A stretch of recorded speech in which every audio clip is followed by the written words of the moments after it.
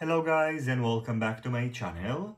Today I'm going to check two new products from BetaFPV, the LiteRadio 3, a compact budget-friendly radio controller, and the ExpressLRS version of the Meteor 85 2S micro quadcopter. Let's start with the LiteRadio 3. This radio controller is available in two versions, Frsky and ExpressLRS. Basically, it's an improved version of the LiteRadio 2 SE as it features a bigger battery, better gimbals, which are now also used by the recent versions of the LiteRadio 2 SE. It supports an external radio module using this Nano module bay. Instead of using metal switches, it uses plastic switches, which helps with the durability of the radio controller. Here is, for example, the radio controller that I gave my son to play with, and as you can see, after lots of tortures, this radio controller is a goner. So I think that this radio controller is going to be more durable because it features these plastic switches, and it also has a lanyard hook, which is something that the LiteRadio 2 doesn't have, so you can use it with an X-Wrap. As for its weight, the LiteRadio 3 weighs 244.5 grams, so it's heavier than the LiteRadio 2 due to the bigger battery and form factor. In terms of features and specs, the LiteRadio 3 features improved gimbals, which feel slightly better than the ones that were used by the previous models of this radio controller. These are not Hall sensor gimbals, but they are quite smooth, and they will provide you with a fair amount of stick travel, considering the size of this radio controller. The gimbals are using a 3mm thread, so in case you'd like to, you can replace the stick ends, and in case you are a pincher like me, I recommend to change the stick ends to this type of stick ends by STP Hobby, as they are going to provide you with a better and more precise grip. On the bottom of the radio controller, you can find a bind button, which is used for binding the radio controller with a radio receiver and for switching between the 4 available radio protocols on the Frsky version. Next to it, there's a USB Type-C port, which is used for charging the internal 2000 mAh 1S battery, for connecting the radio controller to your computer in order to use it with a flight simulator, and also for configuring the radio controller and updating its firmware using the BetaFPV Configurator tool. Next to it, you can find a trainer port, and next to it, a setup button, which is used for entering gimbal calibration mode. As I showed you earlier, on the back side of the radio controller, you can find a Nano module bay. It supports radio transmitters that are using the Crossfire protocol, like the TBS Crossfire Nano. For that, you'll need to use this adapter, which is provided with the TBS Crossfire Nano transmitter, and you can also use it with ExpressLRS radio modules, including, of course, this one by BetaFPV. In addition, just like the previous models, the LiteRadio 3 supports 8 channels. So in addition to these 4 channels, on the top side of the radio controller, you can find 2 3 positions and 2 2 position switches.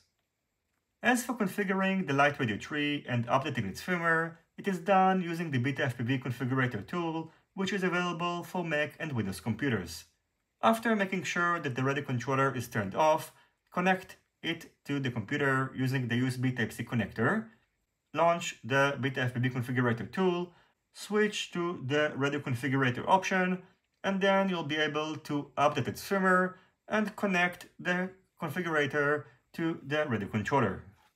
On both versions of the LiteRadio 3, you'll be able to switch between Mode 2 and Mode 1 and set up the radio module. In case the external RF module is going to be enabled, the internal RF module must be disabled and vice versa. Since this is the ExpressLRS version, the ExpressLRS protocol can be adjusted. The maximum output power can be set to 25, 50 or 100 milliwatts. You can adjust the packet rate, the telemetry radio, enable a bind phrase, and in case you're using an SPI ExpressLRS radio receiver, you can use these commands in order to bind it with the radio controller. In addition, the configurator tool is going to enable you to monitor the different channels and adjust them, restore the radio controller to the factory settings, refresh the settings, and of course save the settings and reboot the radio controller.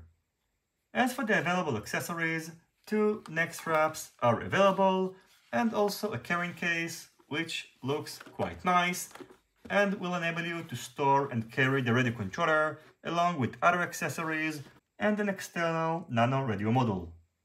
So overall priced at about $60, which is $15 more than the LiteRadio 2 SE, I think that the LiteRadio 3 is a nice upgrade over the previous versions of this radio controller, thanks to the slightly better gimbals, better ergonomics, more durable switches, and the bigger battery, which not only extends the working time of the radio controller to almost 15 hours, but also makes it heavier, which in turn makes it feel better in the hands. Keep in mind though that it is an entry-level radio controller. For many users it's going to be sufficient, but for advanced pilots I don't think that it can serve as their main radio controller, and it is also using a custom version of ExpressLRS, which might be a no-go for some users. I haven't tested the Frsky version of this radio controller, but I think that especially because ExpressLRS radio protocol is becoming very popular, in case you're a beginner, I think that you should go for the ExpressLRS version in case you're interested in this radio controller and pair it with one of the quadcopters by BetaFPV that are using the ExpressLRS radio protocol, such as the Meteor 75 or the Meteor 85, which I'm just about to show you. This is going to be a great starting point in case you're a beginner, and not only if you're a beginner, maybe you're an advanced pilot that is looking for a secondary radio system that you can just throw in your backpack and you're not going to worry about it, as the price point is pretty good. $60 might not sound that cheap, but keep in mind that you're getting a radio controller and an ExpressLRS radio system, so the price point, in my opinion, is pretty good. Moving on to the Meteor 85, an updated version of the Beta 85 Pro 2, which was released quite a while ago. It's still a 2S micro quadcopter that uses 1103 11,000 kV motors, Gemfan 2020 propellers, and the frame remains the same, and the components that have been updated are the all-in-one flight controller that now features an integrated ExpressLRS radio receiver. The VTX has been upgraded to the M03 VTX, which has a maximum output power of 350 milliwatts, and it features the Caddx Ant FPV camera. In terms of packaging, inside the box, along with the quadcopter, you're getting a spare set of Gemfan 2020 propellers, a 300 mAh 2S LHV battery, and an adapter which is going to enable you to connect the flight controller to your computer. So you'll have to connect the JST plug to the flight controller, and on the other end you can find a USB Type-C connector.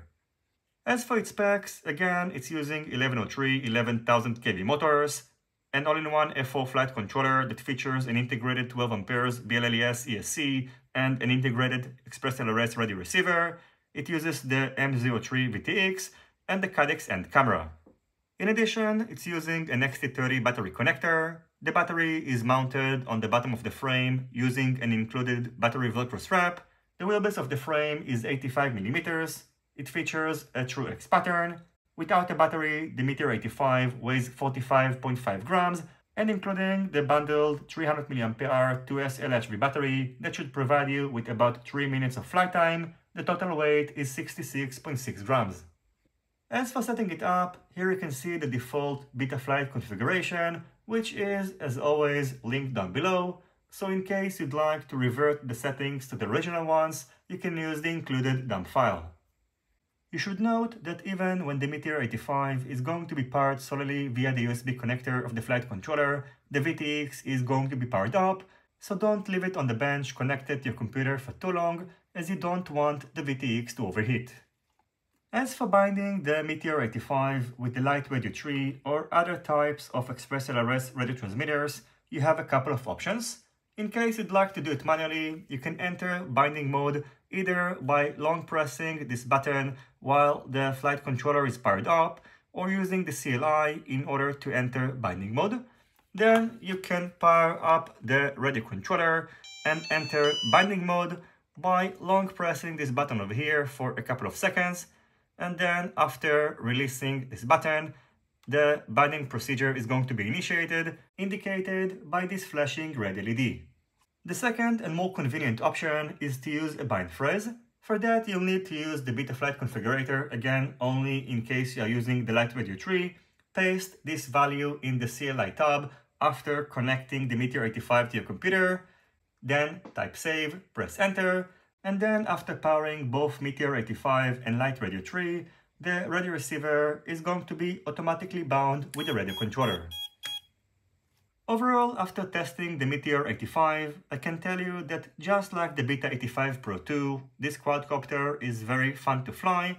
It packs plenty of power for its size, and I like the VTX and FPV camera upgrades as they will enable you to fly farther and also fly under low light conditions. In case you are debating which version should you get, maybe get the Meteor 75 or the Meteor 85, I think that in case you're a beginner, you should definitely go for the Meteor 75 as you are going to find it easier to fly. It is less powerful, so it is less dangerous, and it is using 1S batteries, so the batteries are going to be cheaper and easier to charge in comparison to the 2S batteries of the Meteor 85. Anyway, now I'm going to wrap up this video with some flight footage of the Meteor 85. As always, I thank you for watching my video. I hope you enjoyed it and you find it useful. If you have any questions, feel free to ask them in the comments section down below. Don't forget to leave a thumbs up if you like this video, and consider subscribing to my channel and hitting the notifications bell if you're not already subscribed. See you on my next videos, and goodbye.